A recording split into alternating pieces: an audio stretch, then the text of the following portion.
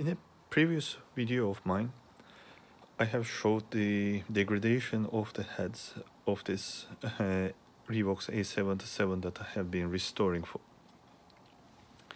I have replaced the record and playback heads, and I just wanted to shoot another video showing the improvement in the frequency response.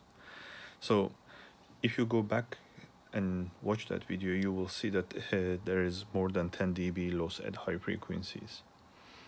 And now we are going to do the comparison with that state and with the new heads on. So just a reminder, if you are going to do such a comparison, make sure that the heads are clean and demagnetized. It will affect the high frequency response where the head wear is mostly apparent.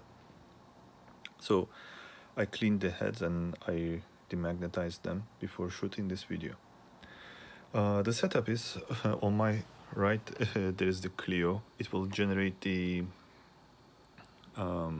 pink noise that is going to give us a flat frequency response at the inputs, and I'm setting it at minus 20 dB, and I am putting the gains on the input to a maximum to have more or less 0 dB on both channels.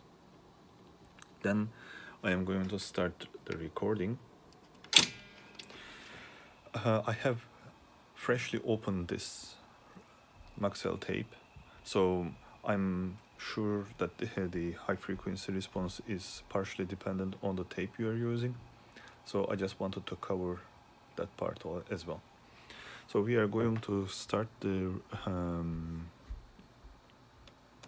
frequency analysis from here, and we set the scale to 5 dB, that every line is a 5 dB increment. So we are trying to be within the two, given the fact that this is plus minus 3 dB roughly. So this is one channel. It's all already looking much improved, like we have the full spectrum available, because this is the frequency response that is coming from the playback head, as the record head writing the signal on the tape.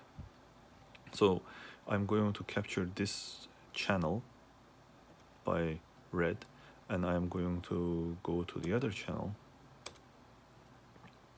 and let it set down a little bit.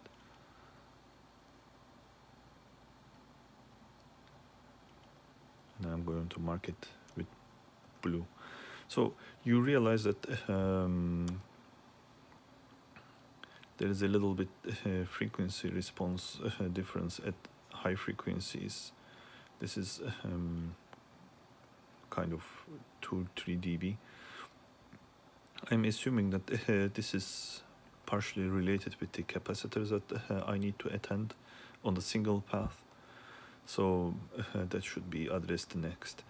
Yet again, with default parameters, pot settings and everything, it looks much improved by only changing the playback and record heads.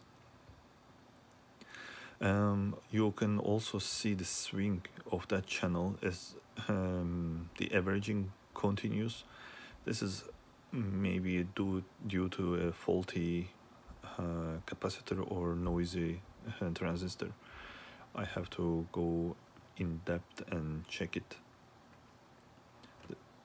But so far I'm pretty much happy with the single channel.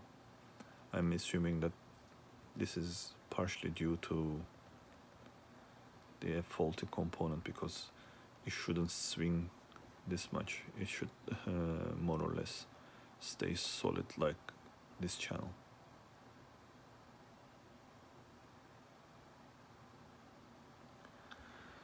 So we will see how we can improve the channel, and I will try to document it as well.